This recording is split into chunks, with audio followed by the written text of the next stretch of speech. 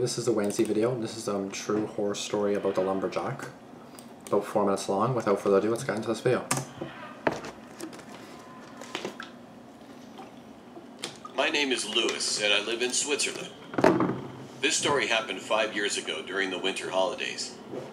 It was an icy cold day, and the snow was falling continuously, so we had to warm the house all day long with the firewood, putting it into the fireplace. My dad told us all the time that we should take care of the firewood. However, for the next days, we didn't do anything but just played Nintendo. Eventually, we noticed late around 9 p.m. that we had run out of wood. No curtains? Dad got angry. That's the fireplace. So, as a punishment, he sent me and my older sister to the local lumberjack who was famous in the area. His shop was located 1.5 kilometers away from our house. He was a really tall guy with a long beard and wore a black and white lumberjack shirt as a classic lumberjack. Anyway, at first he seemed very talkative. We ordered 2 bags full of wood, which were about 50 kilograms. He said, "Okay, hold on. It'll take about 15 minutes to cut and wrap everything." All of a sudden, my sister had to go to the restroom. He said that he would let her know where the toilet is, so she followed him. Okay. I was waiting for about 15 minutes, and then I noticed the place was silent. I saw neither my sister nor the man. I called my sister's name, but there was no answer. Then I got a message from my dad that if we bought the wood, then we should come home immediately. According to the local news, the police are looking for a serial killer in the village 50 kilometers from here.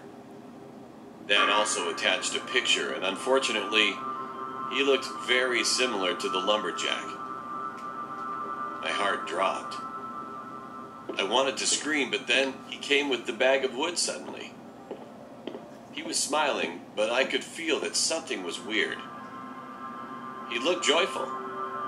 "Please, ask me where's your sister," he said and winked at me. "She's certainly not far away from you." Blood. Then I noticed the red stains on his shirt. Cat, stop it. I nervously opened the wood sack. Stop it, cat. And the pink hair clip of my sister came. Oh my god, really? The pink hair clip, seriously? I was full of anger. I grabbed are you trying to mess up my with video? all my strength and hit the man. Good. He screamed and fell on the floor, and I pulled out my pocket knife and stabbed him. Oh, damn. 2 or 3, many times. Suddenly, I heard a loud scream out of nowhere. "Stop, Lewis!" It was my sister. "That was a prank!" She was crying. I couldn't think straight. My head was all messed up. What have I done? I killed the wrong guy. I dropped the knife and stared at his cold body. But then I recognized that I had no time. I knew that we had to get rid of this body quickly while we were still alone in the shop without employees or customers. So I quickly looked around and found a hidden room, which was locked. We kicked the door and pushed him inside. And we were about to turn on the light in the room to find a cover, but then what I found was a huge shock.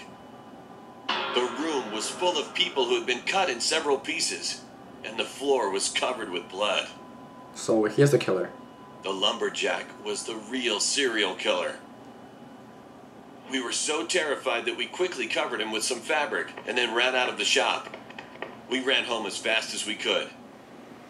My dad asked us what happened, but we couldn't tell our parents anything. Since that day, we always made sure that we keep enough wood before the heavy snow. Yeah, I'd hope so. I'm still wondering if the police found all the bodies at that shop. Okay, so what I've gathered is that the lumberjack was the killer, but I don't get it. Like, he said it was a joke. Like, I guess they thought it was a joke, and then I guess he actually was a killer. So it's like you joke about him being a killer, which actually was a killer, but then you say it was a joke, and then you're like, oh my god, what have I done?